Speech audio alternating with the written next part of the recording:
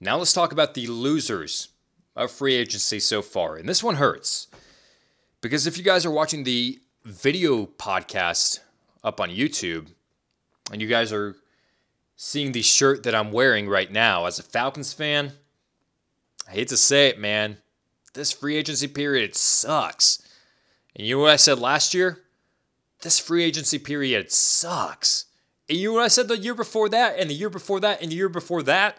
Ever since 2013, I could go back and say the Falcons bring in or don't bring in a lot of free agents. I don't know if that's their philosophy. I have no idea. But they don't bring in a lot of free agents just because of the lack of cap space that they spend and put towards more players like Matt Ryan or Julio Jones. And they just year after year don't have enough money to spend in signing big names. Or they bring in players, if they have the money, that a lot of people would think, oh, that's a big name. They should do well for the Atlanta Falcons. And then they suck. 2013, we needed a running back. We signed Steven Jackson for the Rams. Ended up not doing much.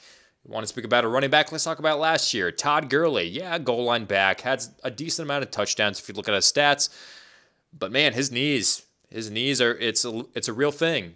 He's really lost a step. So they bring in all these free agents that really don't do that well. Dante Fowler as well. Last year, I like Fowler. I think he's a good player, but I don't think he really did much that last year. And even the players that they draft as well for the long run don't really end up doing much. Year after year, it's just a failed defensive lineman after defensive lineman with Vic Beasley and Takaris McKinley.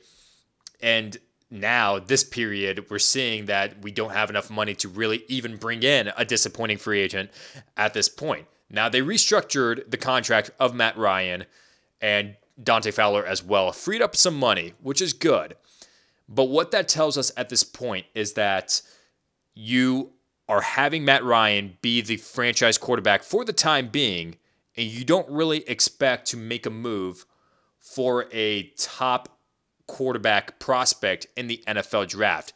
Or at least what it tells us is you save money from Matt Ryan's contract.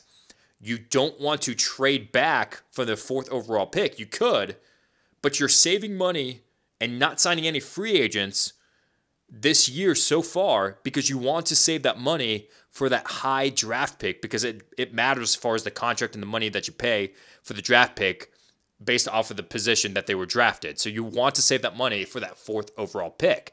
Who that 4th overall pick is, I have no idea. My thoughts at this point after restructuring the contract of Matt Ryan, I don't believe it's going to be a quarterback. I believe it's going to be someone else. But we don't have money, so we can't do anything. The best thing that we did was we just signed Eric Harris, the Raiders safety, and we re-signed Jaden Graham, a backup tight end. Oh, let's bring in a 3rd-string tight end as well with Lee Smith. Let's trade for him. Let's trade a 7th-round pick. You know, there's not a lot of moves that the Falcons are doing, and it just happens year after year. And I kind of compare it to the New Orleans Saints, their division rival, who was dead last in cap space. Minus $60 million that they had to spend this season. The Falcons had 10 times more than that, minus $6 million.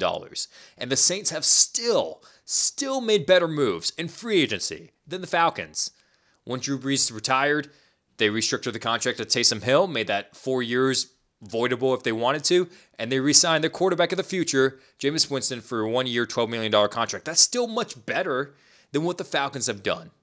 I mean, if you want to make any moves to Falcons, Marlon Mack, a running back, a 24-year-old good player who could be a running back 1, your starting running back for years to come, signed a 1-year, $2 million contract with the Colts. $2 million. So if you wanted to save money, you could have still gotten Marlon Mack for $2 million. Now, I don't know if he took a pay cut. Mack did to stay with the Colts. Maybe the Falcons have already reached out to Mack and he declined. Maybe he was just asking for $8 million, $9 million. I have no idea.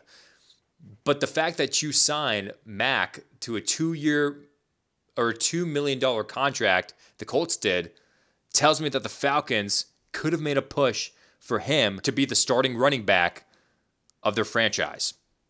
Falcons, I would say, is one of the biggest losers in free agency so far.